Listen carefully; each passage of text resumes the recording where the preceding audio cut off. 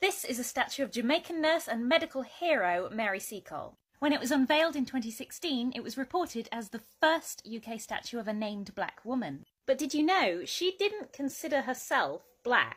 We don't know a lot about her family, but it seems like she probably had 3 white grandparents and 1 black grandparent. So yeah, today we probably would call her black or mixed race. But in the 19th century British Jamaica, where she grew up, having that white ancestry would have put her socially above what she called true blacks.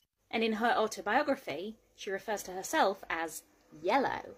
Of course, she does still face prejudice on account of her skin colour. She recounts in her autobiography one gentleman who thinks he's giving her a compliment when he tells her, "If we could bleach her by any means, we would." In return, she offers a toast to the general reformation of American manners. But at the same time, she thinks the natives in Panama are pretty stupid and superstitious. It's a good thing our conception of race has moved on since her day, but it's useful to remember what it was.